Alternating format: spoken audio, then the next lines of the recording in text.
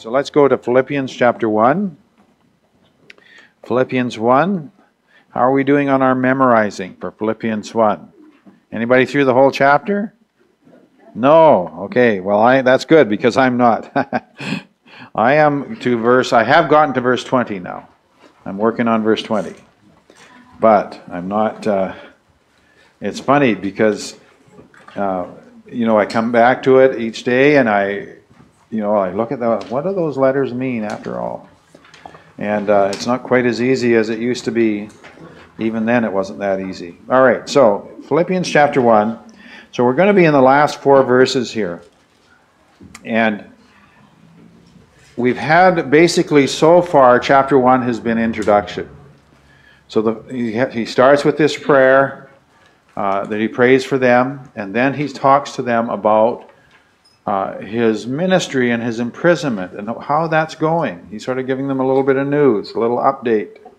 And in that update, he gives you a bit of how he thinks about the ministry. Of course, all of that's instructive. We can learn things from that. But now he's going to turn directly to direct teaching in these verses. And so what I've decided to do tonight, I've had different ways of doing this. I've tried the Bible study method where I give you questions, let you answer. And then I think I did on some of the Sunday afternoon ones, I've been basically doing a sermon. Tonight, it's not exactly a sermon, but it's not exactly a Bible study. What I've tried to do is give you like a Bible commentary. So your notes there are a Bible commentary, very brief, on these verses as we go through them. So you see I've put the portion of the verse, and then I've made some comments here so that you can, there's certain things that we want to point out as we go through. I think what we'll do is I'll talk about those things that I want to point out, and then at the end of each verse or end of each section, I'll give you an opportunity for some feedback or comments or questions as we go through. So let's read from verse 27 to verse 30 to finish up the chapter. Only conduct yourselves in a manner worthy of the gospel of Christ, so that whether I come and see you or remain absent, I will hear of you that you are standing firm in one spirit, with one mind, striving together for the faith of the gospel, in no way alarmed by your opponents, which is a sign of destruction for them, but of salvation for you, and that too from God. For to you it has been granted, for Christ's sake, not only to believe in him, but also to suffer for his sake, experiencing the same conflict which you saw in me and now hear to be in me. All right, so that's our passage. Let's talk about the first verse. This is the call to worthy conduct, verse 27. Only conduct yourselves in a manner worthy of the gospel of Christ. So, I have a comment here from Kenneth Wiest. He says, conduct yourselves, that word means, it speaks of one's manner of life seen as a duty to a body or group of which one is a member, and to the head of the group to whom he is responsible. I think the King James says, let your conversation here be in a manner that is worthy, right? Now the word conversation has changed its meaning drastically from the 1600s to the present day. Today, conversation means, somebody's yakking at somebody else. That's a conversation. All right? And you have they're yakking back and forth, I guess, is a conversation. But this word, and I gave you the Greek here, I don't do this to show off, but we get words. You'll recognize, I gave you the Greek form, of course, but then I transliterated that, and you might be able to recognize, as we read it, the word is politeuomai. Politeuomai. So we get our word politics from this root.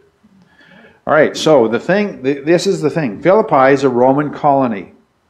What that means is that the many wars that Rome would fight, part of the deal with with the soldiers was after you served, I forget, it's 20 years or 25 years, I think, maybe it's just 20.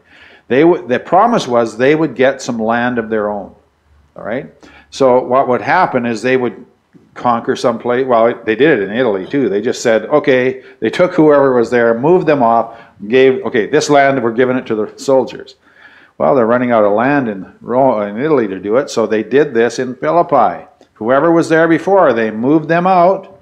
There's a whole group of Roman soldiers that retired there. Philippi was a colony city of Rome.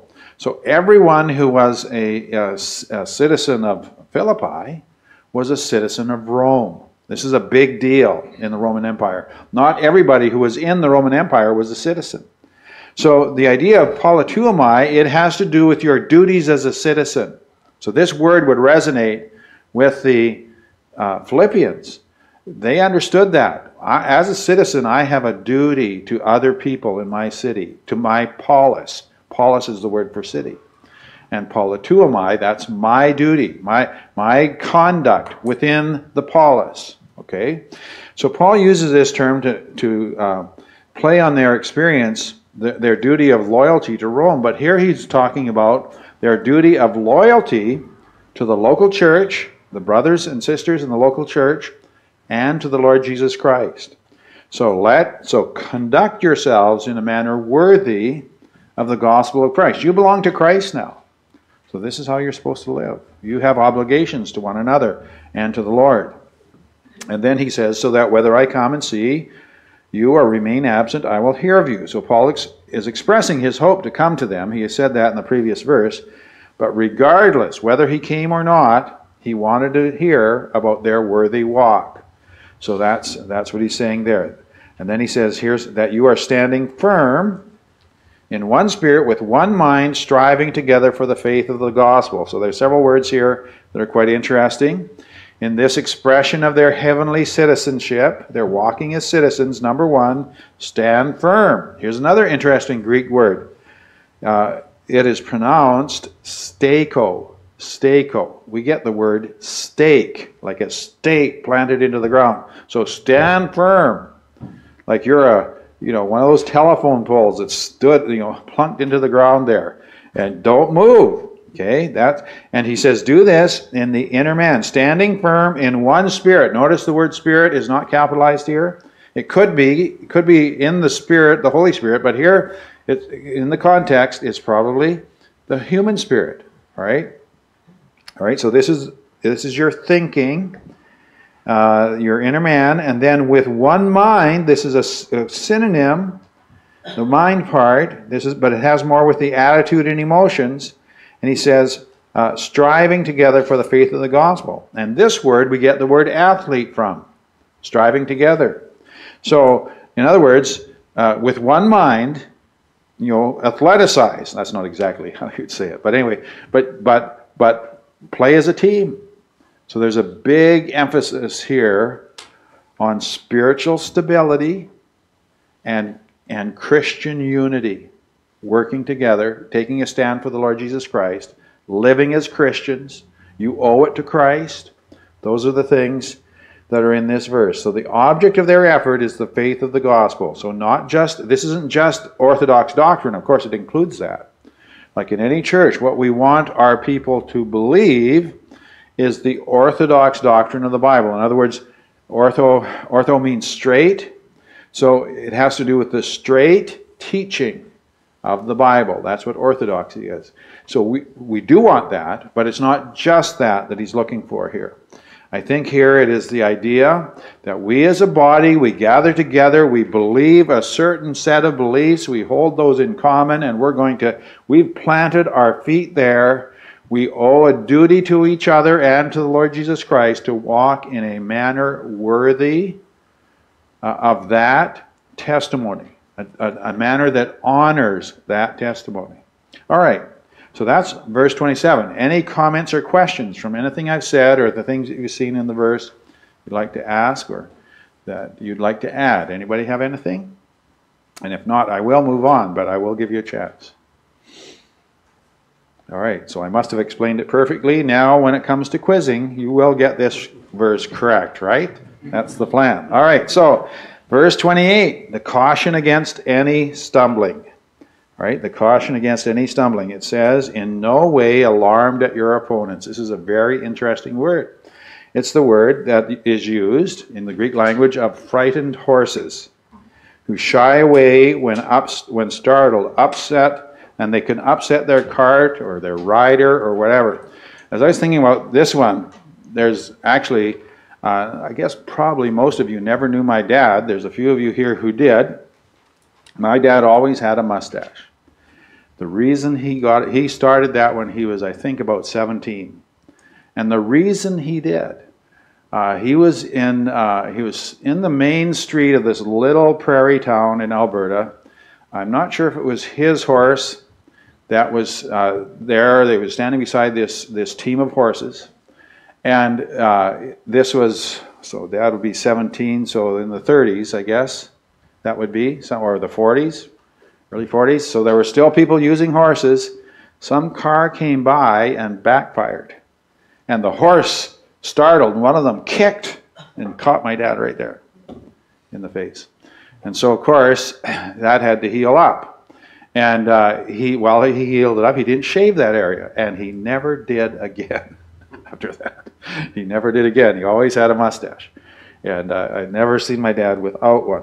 So, however, but that's the idea. Horses can get spooked by sudden noises, loud bangs, whatever. And so the word is alarmed here. People can get spooked as well. And he says here, don't be alarmed by your opponents. So who are these opponents? Well, we're not probably, as we read the context of Philippians, it's probably not false teachers or Christians who are false professors or not walking right. It's actually probably unbelieving Jews or unbelieving Gentiles who are their opponents. Given the context of where they are, they live in a city that is given over to idolatry. Philippi certainly was. They're not that far from Thessalonica. Remember when Paul went to Thessalonica, he was only able to stay there for a short period of time, got a church started, but the unbelieving Jews in Thessalonica stirred up great opposition to Paul, and he had to leave. And so it's not that far away, so it's doubtless that there was opposition that continued in the region to the Apostle Paul, to his teaching. And so he says, don't be alarmed by don't shy away. Don't be startled. You know, he said, put your stake in, stand firm. The previous verse. So don't be startled by your opponents. And then he says, this is a sign of destruction for them, but of salvation for you, and that too from God. All right, so the opposition of the opponents is a sign of two things. Number one, of destruction in their opponents. Why do people who oppose the gospel oppose the gospel? Well, it shows that they are destined for destruction. They are children of the devil in that sense. I think that term is used elsewhere in the Bible. They do not like God. They do not want God to rule over them. They feel guilty by even the presence of Christians. There's often people, if they know you're a Christian, they might alter their behavior, but sometimes they build a resentment towards Christians because Christians try to stand for what's right, try to live in a right way, and so there's a growing opposition. So that is a sign of destruction in the opponents. Now, sometimes people who are like this will get saved, and praise the Lord if that happens. But as long as they manifest opposition to the gospel, it's a sign of destruction in them. But it's also a sign of salvation for the Philippians. Of salvation for you, he says. That is their destiny. In other words, the thing is, if you suffer opposition for the gospel, it says, don't be startled. Don't shy away from the gospel. Stand firm like you're supposed to, because God is demonstrating the genuineness of your faith by the very fact that people oppose you. And and you will have this. One way or another, if you want to walk for God, there will be people who will oppose you. They'll mock you. They'll make fun of you. They might try to do you harm. One way or another, this happens in our world. So caution against any stumbling in verse 28. All right, so now we've had, first of all, verse 1, call to worthy conduct. Now caution against any stumbling. Any comments or questions after the first two verses? Yes, James? Yeah, just a comment on at the top of 28 where it says, in no way alarmed by your opponents. Thank you for adding the context of the goings on in Philippi at the time. Right. I always took that term to just mean like generally, like Right. because there's going to be people who oppose you in all walks of life. Right. But it makes much more sense when you put it like that as pertains to Paul and what, Right. what was going on there. So All right, so historically, as we look in the book of Acts, we do see that in that region there was definite opposition. Now, not in Philippi. Well, there was some in Philippi. I mean, obviously, Paul was thrown in prison in Philippi. Okay, but there was some there. But often, when you read the book of Acts, a lot of the opposition gets focused on the apostles.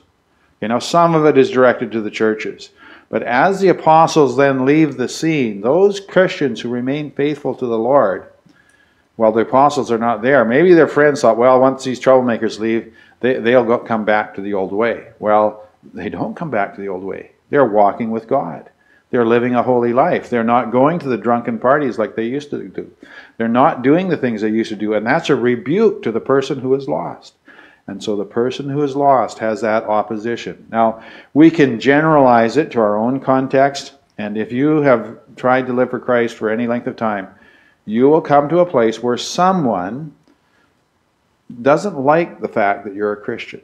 That you said, no, I've chosen, I'm living a different way now. I used to do that, I'm not doing it anymore. It's, you know, I'm not judging you, I'm just living a different way. But people, our society, we're built to be social creatures. And when somebody steps outside of the society and becomes a part really of a subset, a different society, that bugs people who are on the majority. That really bothers them. So there can be some opposition. Now, thankfully, we live in a country that is a nation of laws, that there is freedom of religion, and so on and so forth. So the opposition is not as intense usually here. But I've experienced opposition. I've run into people who hated me because of Christ. Now, we've had sometimes some pretty intense opposition, but usually it hasn't been too bad. Certainly not what is described in the book of Acts. But what he's saying is, don't be startled. Don't be startled. This is going to happen. It's just part of what goes with being a Christian. All right, so any other comments or observations? Okay, so let's look at the last two verses. And then this one I was trying to make it all C's, so here it is. Conscious of normal opposition. And he's giving a reason here. So you see the word for. So often the word for is a reason for what he's just said. Okay, he said in verse, don't be alarmed. Then verse 29, for to you it has been granted for Christ's sake, not only to believe in him, but also to suffer for his sake. All right, so here believing refers to the gift of salvation through faith, but suffering for the faith then is a normal consequence of a living faith. And that's what we've just been talking about. But he reiterates that here. He says, God is giving you, it's like it's a gift. Salvation is a gift, but part of that gift is the fact that you get to also suffer opposition for his sake. Okay, you get to be marked by Christ, and as Christ was hated by the world, so we are hated by the world. So it's a normal consequence of living faith. One of the commentators said, suffering in itself is not a privilege, but it is a privilege to suffer in behalf of the Lord Jesus Christ. So, like if you suffer because you're ordinary and hard to get along with, all right, that doesn't count. People, I'm suffering for Jesus. Well, yeah, you're hard to get along with. Right? Yes, James. Why did you look at me when you said that? Why? I didn't look at you. I didn't look at you. Why did you think I was looking at you? All right. Okay. So the thing is, actually, I do have better eye contact with those in the back than I do with those in the front. This is an advertisement for the front row seats. People think in the back they can hide from the preacher, but you're the ones I see. Anyway, so that's just part of it. That's a little extra, not in the notes. But here's the idea that like it's, we can suffer. Sometimes we suffer because we've done something wrong. We've hurt somebody else's feelings. We've, been, well, we wouldn't say we lied, but we didn't exactly say the truth the right way, right? That would probably be a lie, wouldn't it? Okay, but we've done something, and it's offended somebody else, and we might suffer for that. We're not talking about that kind of suffering. Here we're talking about suffering simply because you believe in the Lord Jesus. Okay, that's what this is talking about. And now, we don't set out to suffer, but if you walk worthy of Christ. Now, the admonition back in verse 27, conduct yourselves in a manner worthy of the gospel of Christ. Okay, if you walk that way in your life, you will experience opposition. Okay, people will, you'll be marked out. You'll be that kid, like when I was in school. There might have been one or two other Christians in my school, in my class. And I was weird. Now, unfortunately, I'm a person who likes being weird, so that was fine. Okay? But it's hard being the weird one. Because other people make jokes. They look down on you. You're not popular. Be nice to be popular once in a while. You know, that was one of the great blessings when I went off to Christian university. There were a whole lot of weird people. We all got along mostly together, okay? And it was different. So it was quite unique in why it made such an impact in my life. But we don't set out to suffer. The point is this: if we will walk worthy of Christ, we will suffer in some way. So notice verse 28, or 30, I mean, he's giving an example. He says, experiencing the same conflict which you saw in me. So what conflict did they see in him? Well, Paul was thrown into jail in Philippi. Remember, Paul and Silas. And they had cast the demon out of the girl. This is Acts, 16, Acts 16. Okay, they cast the demon out of this girl. She was troubling them every day, and they finally said, all right, depart from her. And then this girl, by this evil spirit, was being used to tell fortunes for her owners. It was a slave girl. So they brought a case against Paul, and they threw him into prison. And you know the story, how he was. I think they were beaten as well and put into stocks in the prison. And Paul was a Roman citizen. They should not have done that. Okay, but they did it. Why? Because he was a Christian and he did something right. Okay, so you know the conflict which you saw in me. And then he says, and now here to be in me. Now what is he talking about there? Well, he's in prison in Rome. So you saw it, and you're hearing that it's going on right now. But what he's saying is this is normal. This is normal. And so the admonition, he says, don't shy away just because there's trouble. Don't shy away. He says, look, you saw this in me. You hear it's in me right now. Conduct yourselves in a manner worthy of the gospel. Stand firm in one spirit, with one mind, striving together for the faith of the gospel. This is how we live. So we're not going to let these things pull us away. We're not going to let these things spook us. We're going to keep on living for the Lord. And so just to review, Philippians should accept suffering for Christ as normal, should not allow suffering to shake them from their course, and should resolve to conduct themselves as heavenly citizens under a personal obligation, like a political obligation, to the Lord Jesus. All right, any last questions or comments before we close up? Anything that somebody would like to add?